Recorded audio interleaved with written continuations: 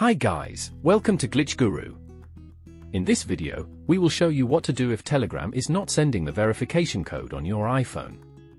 First, open the Settings app on your iPhone. Then, tap on Cellular. Now, tap on Cellular Data Options. Here, enable the toggle next to Data Roaming from this menu. Return to the Telegram app after this and request the verification code again. If the issue remains, head to the Settings app. Then, scroll down to locate messages on the list and then tap on it. Here, disable the toggle Next iMessage, wait for a minute or so and then turn it back on. Now, scroll down to tap on Message Filtering. Then, tap on Unknown and Spam. After that, disable the Filter Uncount Senders toggle. Request the Telegram verification code one more time and check if it works. If the issue remains, use the link in the description to download a free VPN app. Once downloaded, open the VPN app.